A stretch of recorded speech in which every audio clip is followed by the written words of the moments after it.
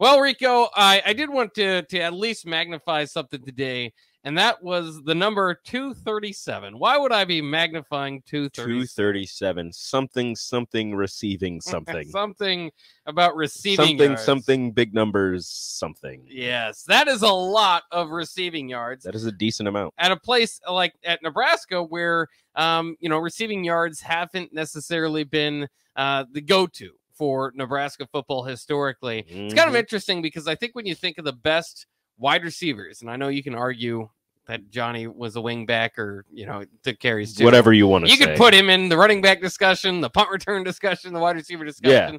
But I think if you talk about the best wide receivers at Nebraska, you start the list with Johnny Rodgers, you have Irving Fryer at number 2, and then I think you have a big argument for number 3. I don't know if there is an obvious number 3. And I think that Trey Palmer, even if he's here for just a year, with that game that he put up, I think he might inch his way into the discussion. Now, there's all sorts of talk about, is he going to leave or all this stuff.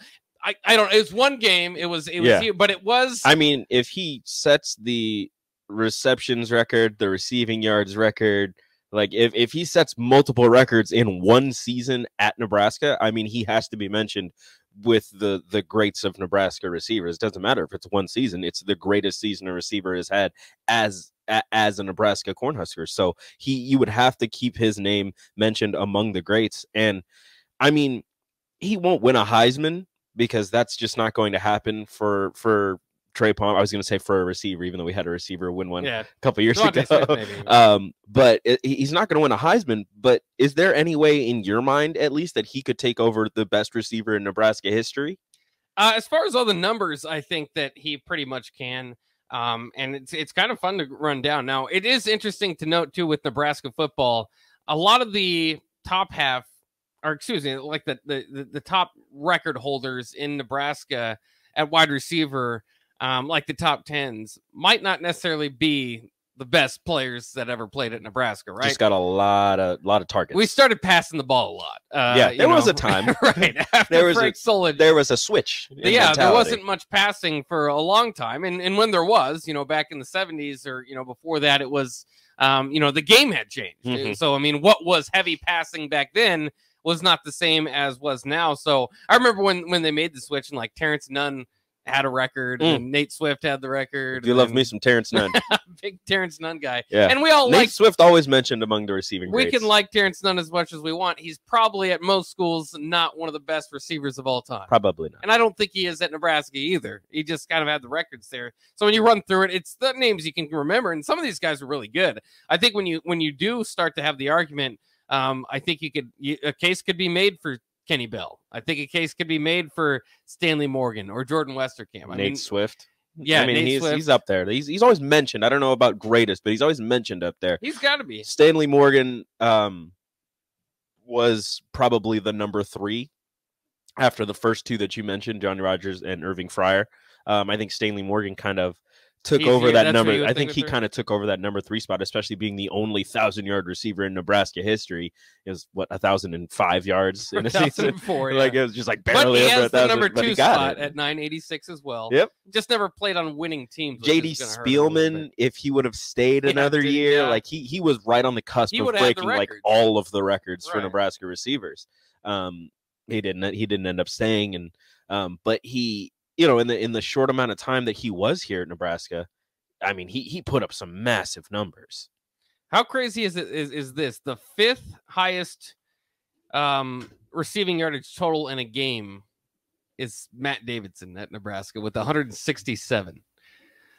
That's wild. That's especially at a time where they weren't really throwing. Like he played at a time where the ball wasn't being slung around the yard all that much. Well, that was a good day for him against Texas A&M. He also had a pretty good day against Northwestern, his final game. But and he was a solid wide receiver. But that's my point though, is that if you put a Matt Davidson, there's probably better examples from the heydays.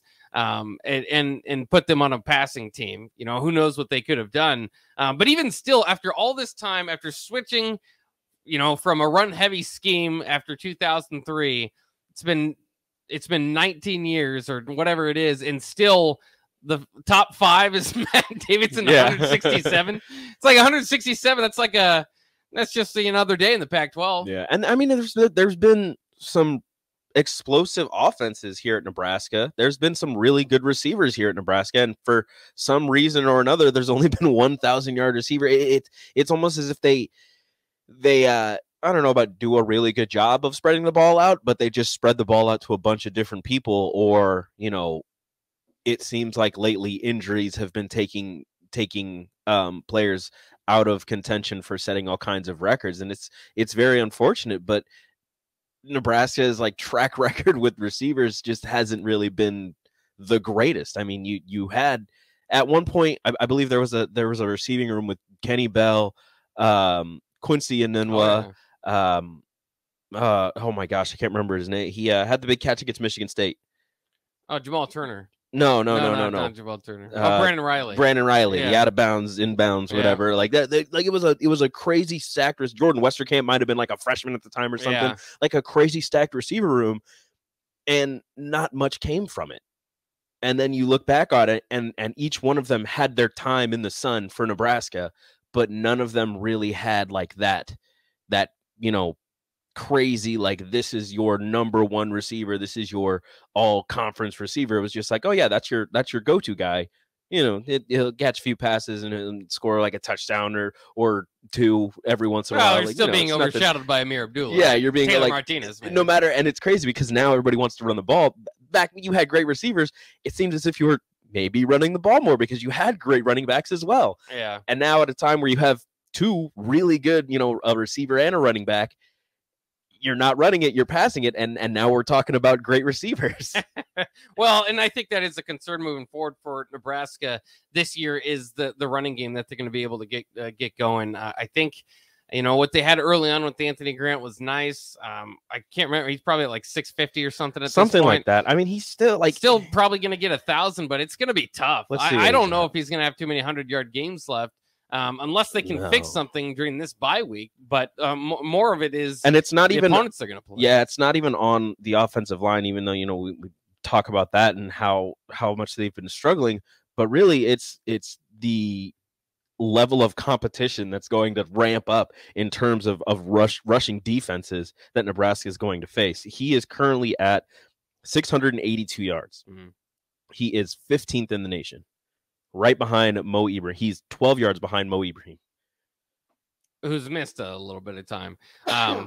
Who's missed like 2 games. Yeah, and Anthony Grant at one time was up, 5. Up at number 5. I do think Braylon Allen's up at 757, and so I don't like this. 3 of the next running backs that you're going to face. So next week's running back, the week after, like. 4 of the next 5 running backs you're going to face are in the top 15. Yeah. Chase Brown's number 1 at 1,050. He's at 1,000 yards already. Yeah. Blake Corum's number 2 at 901. Oh, there you go. Braylon Allen is number 10 at 757, and Mo Ibrahim is number 14 at 694. Those are 4 of the next 5 running backs you face. Try to find an Iowa guy. Okay. They have the worst offense in the nation. That might be quite difficult to find. Adrian Martinez is 36. Hey, there you go. That's interesting. There might be a tight end before there's an Iowa. Okay, so he is not in the top 50. No. So let's see how far back we have to go to find an Iowa to find the next. They're the outlier 5 running backs that the you tough have to games face. you have left. Iowa might not be the toughest. Western Michigan's logo is so much bigger than everybody else's. It's kind of funny. Not in the top 100. Okay, yeah. So it's not. Yeah. Right. So I mean, Iowa's going to run the ball, maybe not with a lot of success. Although we thought Purdue wasn't going to run with a lot of success, and look what happened there. So can't really talk much about that. It's very strange how teams that don't seem to do one thing, like one offensive thing or a defensive thing very well, seem to do really well in that aspect when they play Nebraska. The remedy is Nebraska. It really is. It's unfortunate. So I've seen like 3 other Michigan running backs. I still haven't seen an Iowa running back. I feel like I might have just missed him. Might be Spencer Petras. Yeah, no, I definitely just missed him because I'm at 259 yards. It's a dude from Mississippi State.